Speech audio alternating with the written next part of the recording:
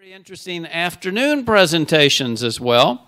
And these two presentations, we will start with the first one, which is Beyond Learning, Pushing the Limit by Professor Zoraini Wati Abbas, advisor of the Zeta Academy in Malaysia. So thank you very much for coming to Bangkok to speak with us today, and we appreciate your help. It is good to use the microphone because it's a lot easier to follow. Also, it's being videotaped. Okay, we're videotaping the presentations. Okay, thank you very much. Thank you very much. Thank you. Okay, we have a small cozy group, and the A students, correct. What about the back? What about the back? All right. The title of my presentation is Beyond Learning, Pushing the Limit. When I say beyond, let me ask you the question. What do you think beyond learning means? Critical thinking. Okay, that's one good answer, yes. What do you think beyond learning refers to? Being a more complete person, yes. Having reflection or making reflections. Okay, very good. And that's exactly what I meant and more, of course, because what I think, I'm more of, a lot of lecturers are behaviorist practitioners. I try to move away from behaviorism. Behaviorist practitioners are usually lecturing. I try to move away towards cognitivist, but mostly constructivist, and at times connectivist. Okay. All right. I have been through several kinds of learning environments from traditional universities, and then today, most recently in the last 12 years or 13 years, I've been at the Open University Malaysia, teaching online, 100% online courses. Mostly postgraduate students, and they come just like your students from all over the world. Yeah, and it's fun actually. And across time zones, not as many time zones as yours, maybe just up to about 8. I've never experienced 16. Okay, now the picture is a building, an old building in Penang. It's one of the heritage buildings, and they've been restoring some of these old buildings. And one particular row I found was multicolored, for just one of them.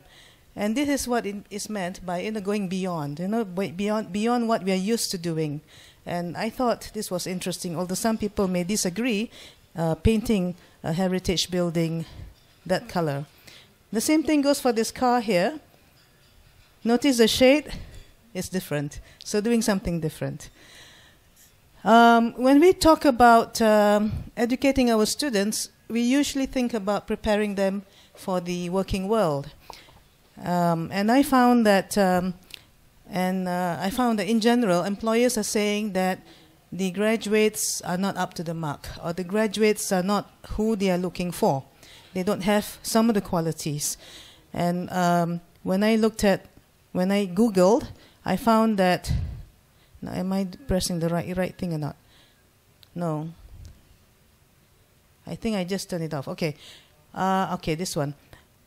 From the Job Outlook 2016 reference, these are the qualities or the attributes that they want in a graduate.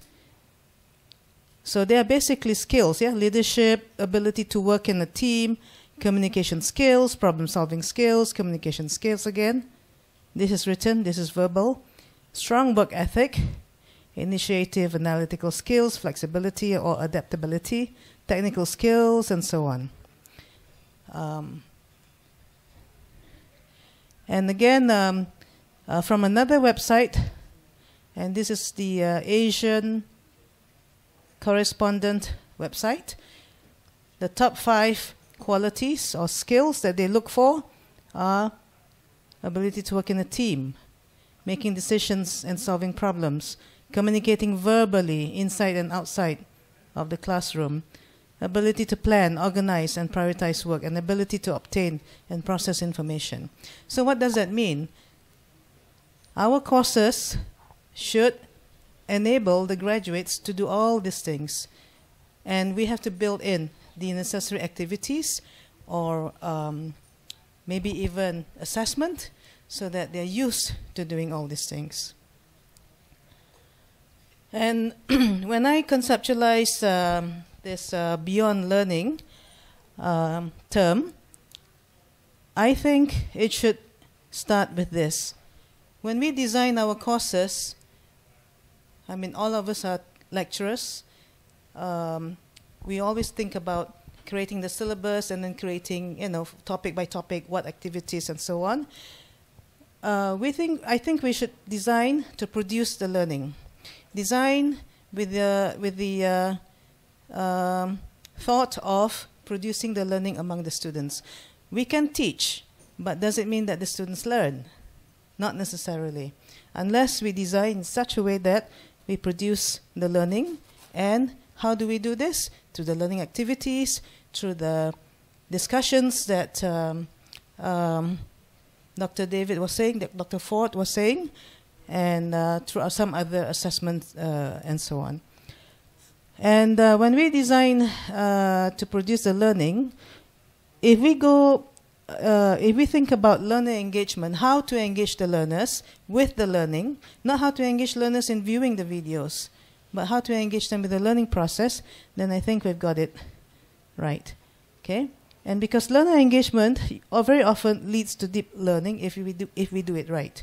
And of course, when they are doing deep learning, together with all the other skills that we inculcate, like the teamwork skills, the problem-solving skills, the critical thinking skills, then they become employable, or more employable, yeah? Not necessarily. Again, it depends on some other factors like personalities and so on. And we also, when we do all this deep learning, eventually they also get this lifelong learning skills, so they become lifelong learners. And once we have a group of lifelong learners, we become an educated society because they continuously learn, they continuously improve, and of course knowledgeable citizens. And then of course when we repeat the process of having them go through all this, I mean, we become better and better as a society, and we are able to contribute. Of course, in today's world, it's a one-world schoolhouse. Anything and everything is out there for us to just take and learn from.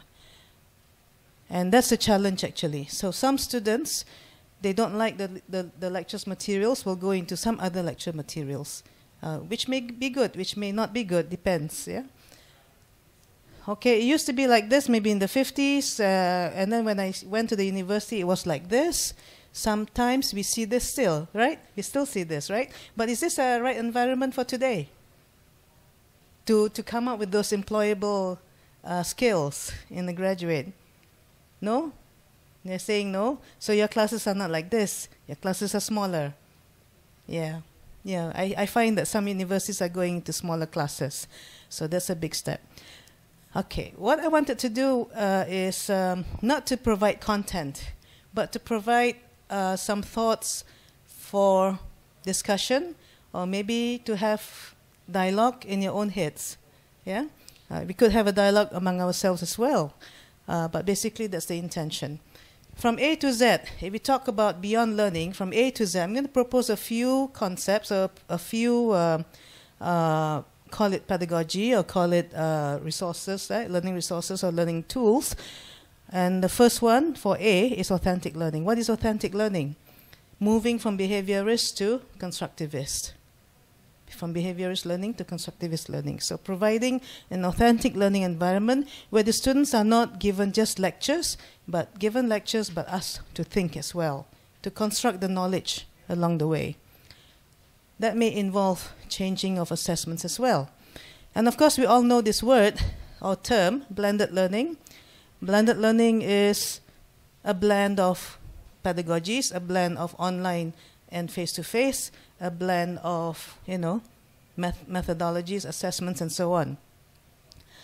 And the good thing about blended learning is they supposedly say that it's good to be able to cater to different learning styles. I mean, just one of those rationale. And then collaborative learning. When we do collaborative learning, we have students work together. And that's, again, the teamwork. It builds that teamwork skills and maybe even problem-solving skills, depending on what we have them do. And here it says Web 2.0 tools. I think the next speaker will talk about social media, and collaborative learning is a result, or can be the result of using social media. Yeah, so I won't talk too much about this. I will leave it to the next speaker. And deep learning is something that most Asian countries do not do. Correct? You're not going to say anything. Because a lot of learning is by rote. If they can recall what they learn and just cough it out in the examinations, they get the A's. But I think some of us do not believe in that. We want them to be able to think, to you know, somebody said critical thinking, you know, and so on. Okay, experiential learning. In the university that I last worked, which is called Sempurna University in Jakarta, we consciously tell the lecturers to provide experiential learning. So a lot of the classrooms are 25 or less, and the classrooms are full of activities because we want them to learn by doing or through hands-on activities. So that's an example. Or even go to field work, or even have internship programs, practicums, and so on. Flip learning. I've heard a few times, yeah, that flip learning is something that's been adopted in Thailand. I was in Chiang Mai 2 days ago. A few people mentioned flip learning, and again here, flip learning. So I think maybe it's not necessary to explain it, but flip learning allows, if it's done properly, allows for deep learning, because you get the students to watch the video, or typically a video, but we need, as a lecturer, to ask them to think about something in the video that they see in real life, or that they can think about applying. And then in the classroom, get them to move beyond the video, the content of the video, and do some other things. So if it's applied correctly, then it will work. I think it was this morning, somebody was saying flip learning was done, but then the students do not watch the videos because in class they get a mini lecture again. So of course when you do that, it doesn't work. Yes? So sometimes we do flip learning, but not in the proper way. Gamification. Now, I don't think gamification is for deep learning, but it's good to get the students' interest, or to motivate them, to get them excited or attracted to the topic initially, or to get them to be engaged, you know, with the content. But it's not necessarily something that will bring about deep learning, but something to think about doing anyway. High-tech, high-touch learning. I think some of us have heard this. And again, when we design and implement the learning, to me there are 4 aspects. Institutional readiness. Some institutions do not know what is good pedagogy, do not know what works better than others, and sometimes they just don't really care about producing adequate infrastructure, for example, or good learning space. Yeah. Then we are stuck with traditional learning. And then the other thing is to provide, excuse me, if we involve learning designers, we want learning designers who are practical oriented. Let me get this water for a while. And then the other thing is, if we are the lecturer, we should ideally become facilitators. Thank you. And I think in this room, everyone knows what that means. I won't go into it.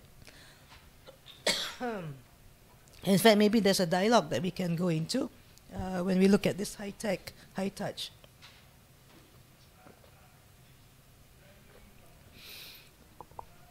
And learner readiness. I don't know whether every university has a course called similar to learning skills, learning how to learn, learning how to become a college student. Sometimes that's offered in the first semester, right?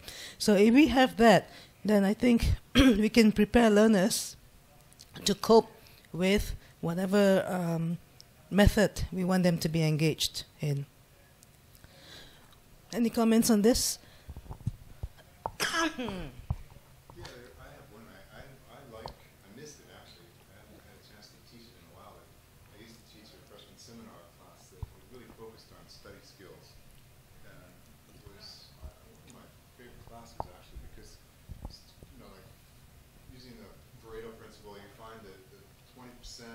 That's the most important part of any chapter or any lecture. You look, you think for main ideas, you get some critical thinking early on.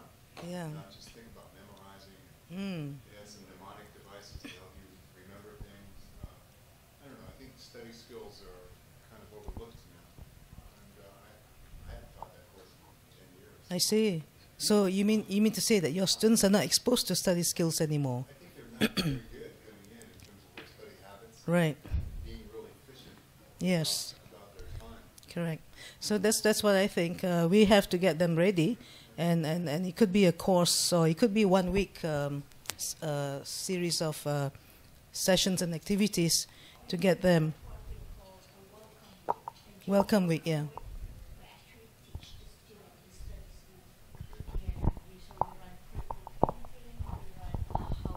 How you can make notes, you know. So all this part of it, you know, how to do case study, how to read the case. So the whole week we are basically preparing them to study.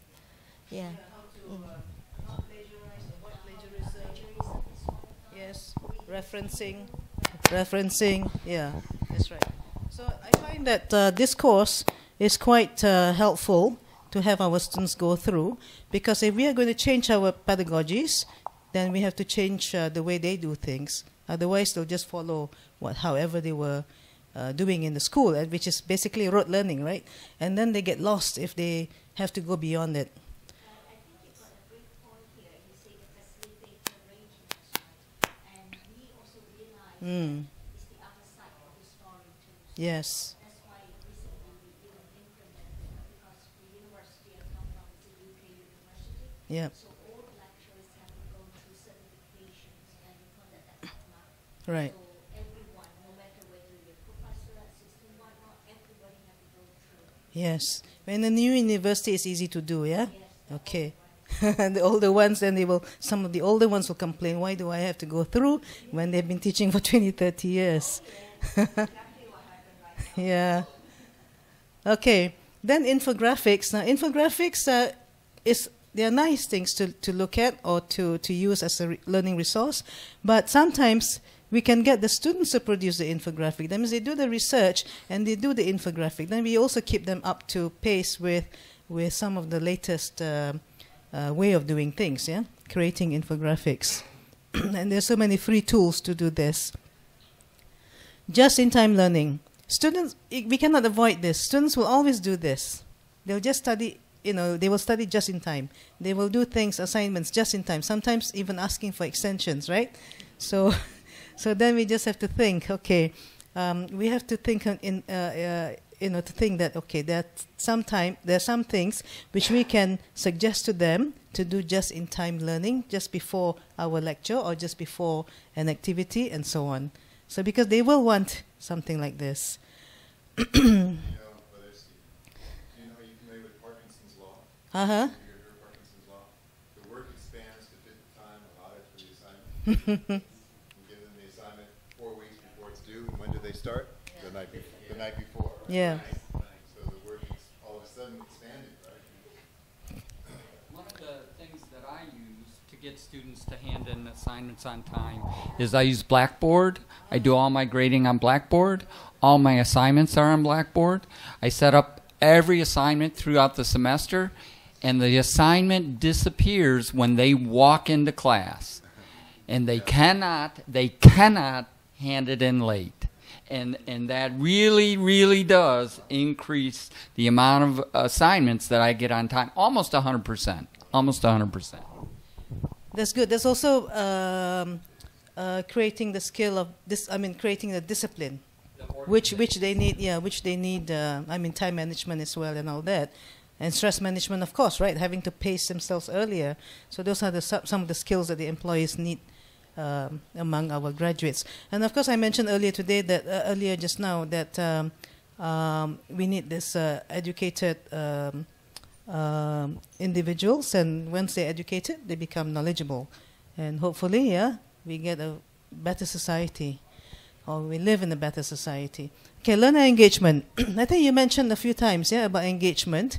I in particular like to use this model. I found this model a few years ago, maybe 6-7 years ago, and I actually apply this model when I go into my when I do my online forums, and I find that it works because it talks about teaching presence. Sometimes we think, we being a teacher already there in front of our students, we think that's all there is. But actually there's more to it, especially when it's online. And you're talking about every Monday posting. I never tried that. I didn't think that every a certain day of the week you post something. I just post something whenever I'm free, you know. But that's one thing I will adopt. Every Monday or every Sunday I'll post a message. Or an announcement to the students online. And so the teaching presence is more than just posting, but the teaching presence is about connecting with the students, about touching their hearts so they feel that the teacher is there for them. And when we do things, we make them learn. So there's a teaching presence. It's not necessarily that we give them a lecture. We create activities, asking them to read, asking them to discuss, asking them to view something, and then to post their opinions. You know, I mean, all that element. That's a teaching presence. And then the social presence is when the students feel comfortable going online, communicating with each other, posting their opinions, and responding to another person's opinion, so they feel safe, basically, and then they feel that they are in a good group. A congenial group, a community of a learning community that is positive online. And then, of course, the cognitive presence. Okay, I forgot that I've already got this in. Extent to which participants construct meaning. Cognitive presence is when the activity that we create allows them to be challenged adequately mentally. So then they learn. Okay. All right, next, MOOCs. And of course, we all know what MOOCs are by now. So much discussion about MOOCs. But there are so many ways that MOOCs can be used. Some people mentioned earlier that they can be used as flipped learning, or they can be used to, I would use it in such a way that the students go into a MOOC to get some information or to get some other learning in addition to what they get from me. I mean, it's always good, and it's not like compulsory, but leave it to themselves. If the MOOC is good, they will go in. I cannot push them to do to enroll or to participate if the MOOC is not so well designed. I mean, it's not very good. It gives them stress, unnecessary stress. Yeah, only if it's a good MOOC. And new literacies. Okay, this is where I want to. Actually, I don't even have to play because I know all of you are good in this. Basically talks about the communication skills, about the problem-solving skills, about the research skills, presentation skills, and whatever else, yeah? So these are the new set of literacies that we need for the 21st century, and we just have to make sure that all our activities or tasks or assignments are done by the students so that they get all these skills. And then OERs, again, was mentioned by the keynote yesterday. Instead of us focusing on developing our own materials, maybe we can pick up an OER that is equally useful if we had to do our own. I would go for this. In fact, I use a lot of YouTube videos to convey content that I would convey, and that helps save me time. All I focus on is what they're supposed to do after watching the video, or what they're supposed to pay attention to when they're watching the video. So there could be printed materials, there could be, as I mentioned, videos, there could be slides, and so on. And then pedagogical design. very often this is being done by most people when we could actually have our students work towards this. So again, the employability skills go up when we bring our students into this column. Can you agree with that? Do you do that? Do most of your colleagues do that? Not yet, yeah? Correct? Not yet, yeah. You know, here in Thailand, it is a big challenge, right, to move from that model because it's just so ingrained. But there is definitely movement now on A little. quite a bit. Quite a bit. That is good. Yeah. Yeah. I think it's maybe lecturers modeling after what their lecturers were doing, and they don't know any better, apart from being the sage on the stage, and then again it depends on, I think, assessment, because how they are assessed will be how they will learn. If they're being assessed for content, then that's how it will be. But if they're given scenarios where they have to pull in principles and concepts and then apply for the scenario given, then I think they will move. So it's up to the lecturer to make the change, but it's up to the university to institute a policy. Then that will be a faster change to me, yeah?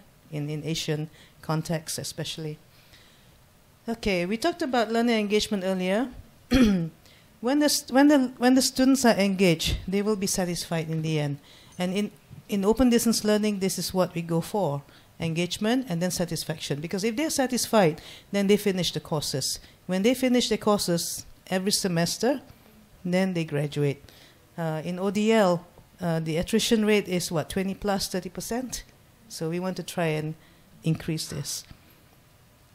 So again, there are many elements in there: course facilitation, the learning space, how we create this, learning resources, what is it that we provide and what we ask them to do, and then the infrastructure, is it adequate access, easy to download, things like that, and how the course is facilitated, and all the, these are the aspects of pedagogy. And in an ODL institution especially, or maybe in new universities now, or in universities trying to engage in new methodologies such as blended learning, they should actually have someone there, like an instructional designer or learning designer, to help lecturers change. So those are good universities. If they're serious, they will have this person on board. And of course, the lecturer becomes a facilitator rather than a lecturer, and the institution needs to be able to support all this, so that there will be learner satisfaction in every which way. And of course, the learner has to be orientated in terms of having that learning skills course. Okay. There could be online discussions, whether it is for on-campus students or whether it is for distance learning students. These are just screenshots of the courses that I teach. And one of the rubrics that, the rubrics that I use is 20% of the course. I look at frequency, and I also look at quality of contributions. So at the end of the semester, I just click on the student's name to see what and when he or she has posted. So then very quickly you can gauge, between one student and another. So I just go along that and just follow the rubrics here. Okay, if it's like this, then 2 points. If it's like this, 1. Rarely or never, so just 0. And this is told to them from the very beginning, so they cannot fault us for, being nasty or anything like that. Rubrics are great for both the faculty and the student. Yeah. So everybody understands how to get graded. Yes, so the expectations are clear from the beginning. Yes. Questions, a queue for questions. To me, questions are the answers. If we ask our students questions, they will have to think instead of us just giving them the content. So every now and then I ask them questions, and if they don't respond, I ask them again, maybe help to break them down, help to break the question down so that they can, will find it manageable. But basically, ask a lot of questions to your students. Don't ask the students, do you have any questions? Right? I see. Okay. All right. So again, all this is about providing student-centric learning. The student is the center. Yeah. Yep. So if you look at this, I mean, just to share with you, I mean, for most of us, it's just review, right? So with student-centric learning, we are going to be able to provide the personalized learning, student-owned learning, deeper learning, anytime, anywhere, and competency-based. And of all this is for that. Teaching style. This is an interesting quote. If a child can't learn the way we teach, maybe we should teach the way they learn. Well, that's questionable. Sometimes we have to have them change. So, you know, get them to change because we want them to be more employable. We want to have to live in a better nation, right? In a society, you know. Okay, ubiquitous learning, of course, 24/7. It is situated and immersive, and it could take place whether it's in the traditional classroom. This could take place from the traditional classroom in a virtual environment. Is that correct? Okay, it should be in both, right? Okay, so you have formal learning methods and informal learning methods, but 24/7, doesn't matter who you are. You can go from, for informal learning, it will go higher if you're, you know, if you work towards the expertise. And again, if you go with formal learning methods, ubiquitous learning is more, right? Is that what you're saying? Okay. Again, using ICT, we have so many devices. So basically, any device using cloud-based resources or tools or systems, using resources from any institutions and accessing from anywhere and anytime. So whether we're on the bus, on the train, even in the car, and whatever else. Okay. Virtual learning environment, we can learn, we can have our students learn anything virtually. I find that my students are using Facebook a lot, so I use Facebook as well as the learning management system. And it's faster through Facebook. Sometimes they communicate with me. I think all of us experience that. We get messages anytime, right? But the thing is with Facebook, it's very quick to respond. If it's LMS, you have to sign in, you have to, you know, so many steps. So let's use, you know, social media. I think you're going to talk about something interesting as well. So right now we're in the Web 4.0 phase. I think Thailand had Education 4.0. So we can agree that, you know, we all have to work towards this stage. And again, remembering that we have younger generations in place. I think on campus we have the Y and the Z coming in? Z coming this year. Okay. So we just have to realize that the Z generation prefer handheld devices for communication. And they are expecting maybe down the road Google Glass and 3D printing. And the generation Y, tablets and smartphones, as well as social media. Okay? Of course, well, this is all about financial decisions, but we just talk about this too. Yeah. And then in terms of career, they're multitaskers, and for them, they're digital entrepreneurs. Just to remind ourselves where they are. Okay. And then some summary in conclusion, we have to provide decentralized, we have to move away from centralized learning to student-centric learning. Student-centric learning is when the student decides what to learn, when to learn, you know, and usually just in time kind of thing. So we provide all kinds of materials, you know, all this. There are many things that we can provide these days. And of course, transforming from push to pull learning. And again, putting it all in one slide. In the 21st century, if we think about beyond learning, we're pushing the limits so that they actually learn, and we as facilitators produce the learning in them. So that's my conclusion, and I hope, yeah, okay. Okay, thank you very much for listening. Does anyone have any questions? I mean, we had a lot of interaction and discussion during it. Just one question I have for you that sounds very similar to what we're all facing, and really that is that. I guess I should have the mic too. Okay. Is that students' attention span is so short. I do a lot of things you do, like new videos. I change topics every 10 minutes to try to keep them going. But students' attention span is becoming so short. How do you cover more difficult topics that take more than 10 minutes to really talk about after they faded away 10 minutes into your discussion about it? Well, how do you, what do you do? Okay, I have been teaching students online. So I don't get that problem anymore. But I think if I were to design for that kind of students, maybe get them involved in activities or give them ask them a lot of questions based on what they're supposed to know. I mean, based on what they've read. That's what I would try. Zoraini, Yeah? can I ask you a question? Please. I'm intrigued in your choice of rubrics, because the first one was on frequency.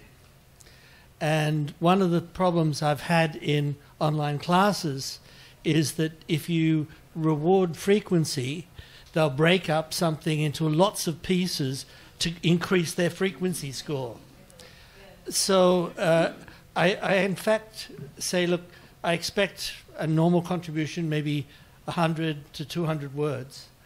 And then I basically say to them, but I'm going to judge you by where you fit within the solo taxonomy.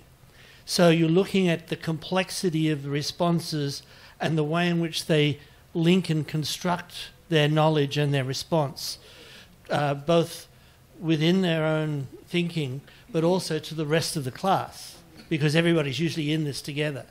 So it's really a quality measure, but it's also a measure that gets them thinking and realizing that they can't just produce a response. They've got to actually make it all link up together. Yeah, I know what you mean. In the Open University Malaysia, for all the undergraduate online discussions, sometimes you just say yes, sometimes you just say no, I agree, I don't agree, and that counts as frequency. Yeah. Because I don't teach the undergraduates, I deal with the postgraduate students. I don't think they are bothered so much about the frequency, because I think these are mature learners, and some of them are vice presidents, some of them are heads of managers, some of them have PhDs but doing a master's in instructional design and technology because they want to take their college distance. So we're getting mature learners who actually, when they respond, can and end up responding 1 to 2 pages of postings in length, and then it's not very frequent. It's not necessarily once a week. Maybe once every 2 weeks, but I guess it depends on who the learners are. But I agree. If it's undergraduate, they are very good in doing that. And sometimes we find that they copy another person's response and just paste and post. So yeah, but your suggestion about seeing the quality in the way that you said it, I think that's good. There's another level up to go into. Yeah, thanks for that. Thanks for the suggestion. Okay. Okay. Thank you. We have okay. Thank you very much. Very, very interesting presentation and great slides too. Enjoyed those slides. We are going to get those slides, right? I think that I'm going to upload it in SlideShare / my first name. Okay. I think I should test it.